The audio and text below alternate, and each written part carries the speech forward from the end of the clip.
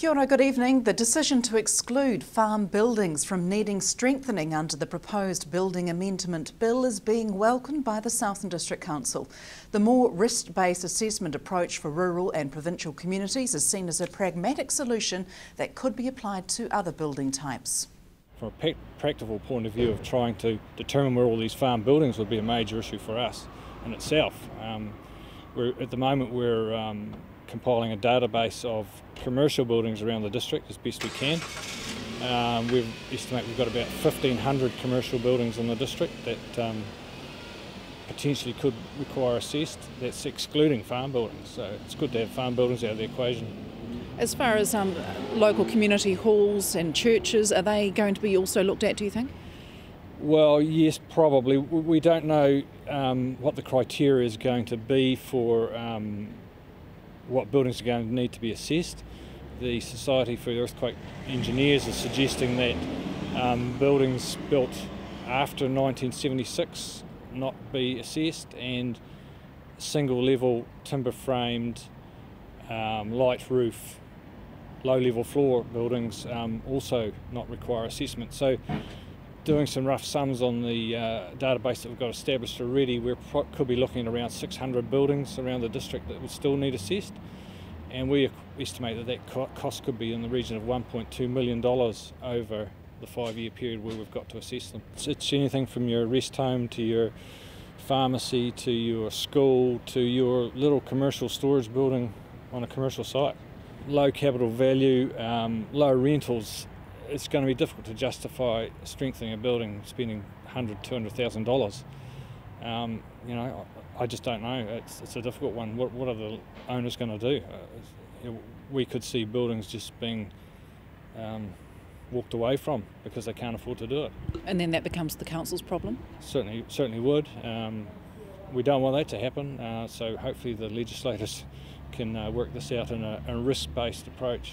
The exemption of the farms buildings are a good step in the right direction? Certainly is, and we really welcome that. Cost cutting at the Southern District Health Board is troubling nursing staff who fear it has the potential to compromise patient care. The New Zealand Nurses Organisation members at Southern DHB are sceptical about CEO Carol Heatley's statement about cutting costs at the DHB without affecting patient services. NZNO says nurses are already overworked and understaffed, and safe staffing levels and patient care must be the top priority. They also say ward and unit managers must be allowed to approve spending when needed. Financial head Peter Bean is working on cost reduction and financial targets while plans continue for an upgrade of Dunedin Hospital. The new forecast deficit of around $14 million is almost $5 million more than predicted. Smaller class sizes would make a huge difference to the quality of teaching, according to the New Zealand Educational Institute. Labour have announced plans to invest in education, directly into teaching and learning. The NZEI says research shows students in smaller classes are more likely to be attentive and participate in learning, are more likely to have better reading skills, complete their education and have a lower likelihood of unemployment. According to NZEI, the move to bring 2,000 more teachers into the system is better use of $350 million than government's plan for big bonus payments for 6% of teachers and principals.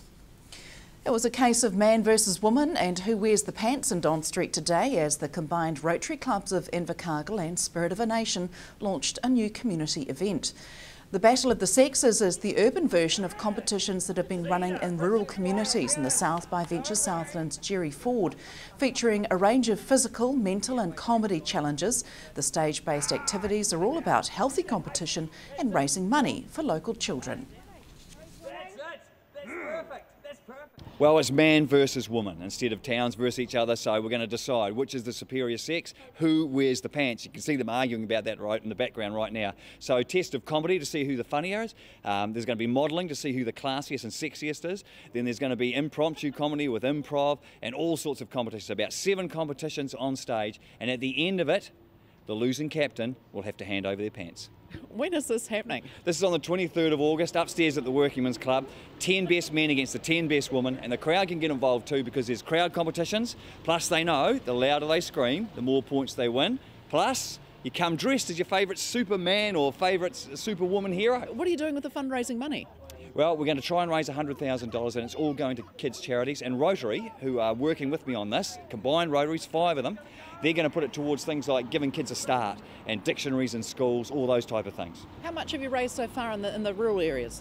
Well, in the last year we raised $560,000, and so we're over, $6,500, and it just get better every time. We believe we can get $100,000 out of this if everyone comes along and supports.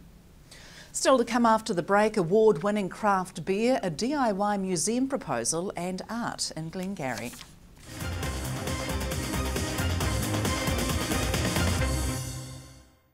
Welcome back. Members of the South East Marine Protection Planning Forum are about to undertake a major community and business consultation process before introducing management measures to protect key marine sites, habitats and species from Timaru to Waipapa Point.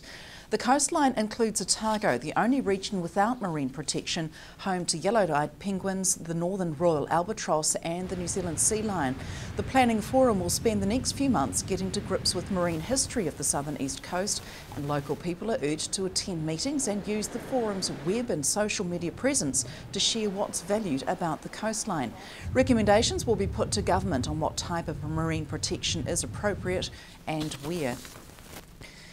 The skill of creating art from broken crockery and tiles is alive and well, with another mosaic masterpiece being unveiled in Invercargill's Glengarry today. Today, a third mosaic masterpiece took position at the Glengarry Shopping Centre.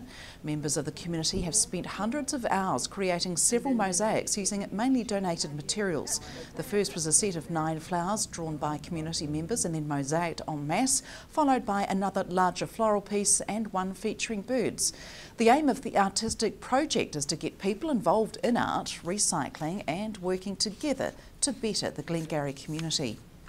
And from community art to an urban arts hub, the idea that anyone can create a public museum is being explored as plans to upgrade Invercargill's inner city continue.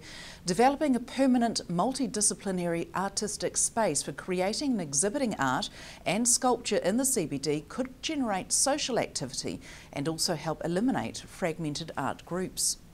Yeah, so I guess I come from the debate from the perspective of the CBD redevelopment, and when I was initially involved with some of the planning for that, the core concept that I was interested in was generating social activity in the CBD.